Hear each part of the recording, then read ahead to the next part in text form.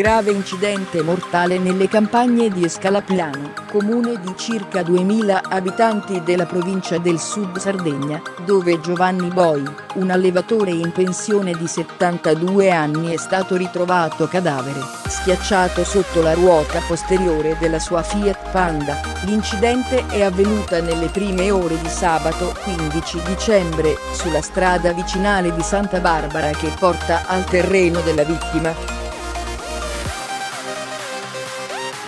A dare l'allarme è stato il nipote di Boi, preoccupato per il suo mancato rientro a casa, ieri sera.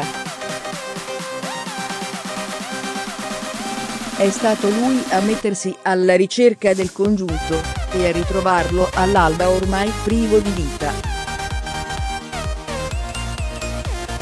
Difficile ricostruire la dinamica esatta dell'incidente.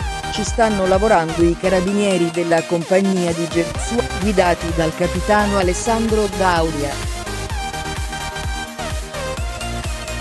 L'auto del pensionato è stata trovata fuori dalla carreggiata, per rimuoverla sono intervenuti i vigili del fuoco. Una prima ipotesi è che l'uomo sia sceso dalla Panda per rimetterla in strada, ma non ce l'ha fatta finendo sotto una ruota. I medici del 118, dopo un primo esame esterno del corpo, attribuiscono la morte allo schiacciamento del torace. Per fugare ogni dubbio, la Procura di Cagliari ha disposto l'autopsia. I dati: oltre 500 morti a settimana. Non è un bollettino di guerra, anche se poco ci manca, ma il tributo di sangue che negli ultimi 4 anni è stato pagato sulle strade di tutta Europa. Un trend che non dà cenni di miglioramento, ragione per cui il Consiglio europeo per la sicurezza stradale, ESC, ha deciso, quest'anno, di non assegnare ad alcuna nazione il consueto premio per i progressi nella mobilità responsabile. Una sconfitta che fa seguito tuttavia a numeri inquietanti. Lo scorso anno nel vecchio continente sono decedute 250 persone in incidenti stradali, solo il 2% in meno rispetto al 2016.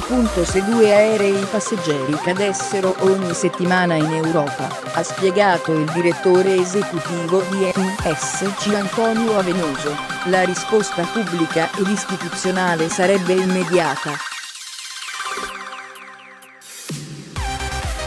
Di fronte a 500 morti sulle strade ogni 7 giorni, i governi devono aumentare i propri sforzi per migliorare in mesi, non in anni, la sicurezza della circolazione.